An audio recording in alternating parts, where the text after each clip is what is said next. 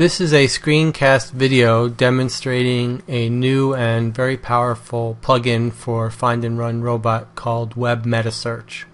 So let's bring up FARR and type WMS, and we can see a list of existing web searches that WebMetaSearch knows about. Now there are two really important things to know about this plugin that make it unique. The first is that it does live web searching, so it's going to search as I type, and then the second thing is that you can add new web searches.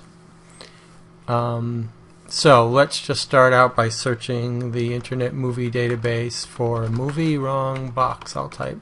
Okay, you can see it's actually searching the IMDb website as I type. It's found some results. If I hit enter to launch the first result, what we'll see is my browser is open to the IMDb page where we can learn more about this interesting movie. And let's close it. Let's go back to WMS. Let's try searching MSDN for shell execute. There, it's searched the MSDN website, found some results. I can go back to the one I'm interested in and open it up in my browser,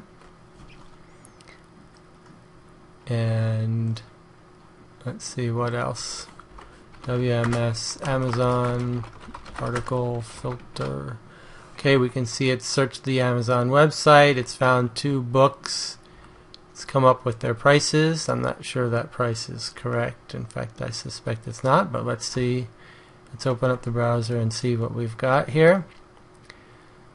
$73.83. Okay, so it's still got a little bit of work to do on the parsing, but here's the important part. The important part is that it's searching as I'm typing, which is something that searching the web as I'm typing.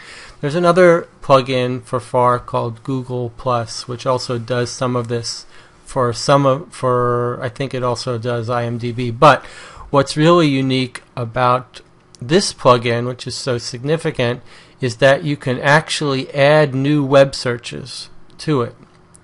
And let's just close FARR and bring up Notepad with one of the configuration files. This is actually one of the more complicated ones, but here's the configuration file that tells the plugin how to search Amazon and scrape the results. And you can see it's using regular expressions to actually get the price, to get the caption, tells it how to retrieve information from the web search results.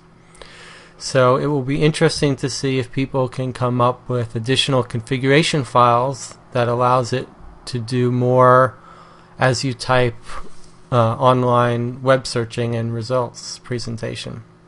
So there you have it, WebMetaSearch plugin for FARR.